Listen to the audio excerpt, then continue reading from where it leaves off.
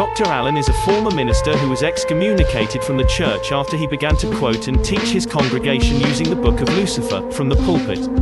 We asked Dr. Allen if, considering the recent discovery of the Book of Lucifer, does he think God is who he says he is? Ooh, that is a really good question. Is God who he say he is? Well, if you had asked me this question, a couple years ago, my answer would have been plain and simple. I had always been on Team Jesus, but now, not so much on Team Jesus. After the Book of Lucifer came out, I began to, question God, which was kind of crazy because I was a pastor. And I was a successful pastor. I had a church and I was bringing in about $600,000 a year. I had 4 cars. I had a side chick, everything. All of that, it meant nothing to me. I'm in here taking people last dime for their Social Security, and it's like, a part of me felt like maybe that was wrong. Maybe somewhere in another universe, I guess, that my deeds would be wrong. But, because I was taking it, doing the Lord's work with it, sometimes the Lord worked with getting my car waxed. But sometimes it just felt like something was wrong.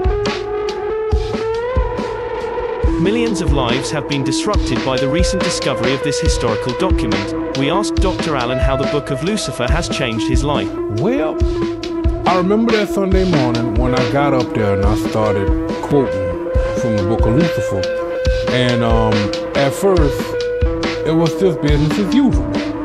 I was preaching my sermon, and then the deacons decided that they wanted to come and put their hands on me. And I have told, I don't know if you're familiar with anything about churches in the South, but when the pastor tells the deacon, don't put your hands on me, that means don't put your hands on me. And they put their hands on me. And it was the last time that they put their hands on me. We was wrestling in there, and we was fighting. Somebody drew a pistol.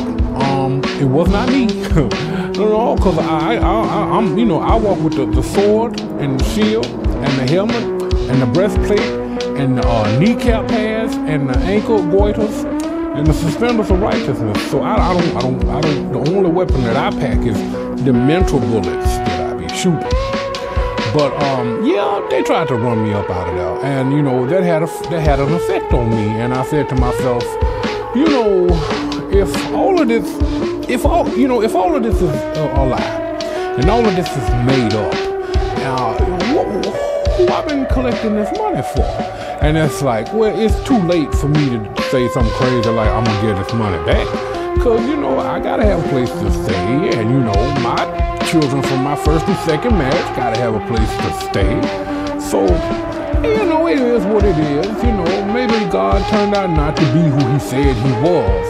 But we all stuck here now, and it ain't nothing that we can really do about it. So don't nobody expect to get no money out of me. The best thing I can tell you. And I have switched over. I have switched over to Team Lucifer. That's where I'm at now. I'm with Team Lucifer. Cause Team Jesus, I ain't liked it. I never really did.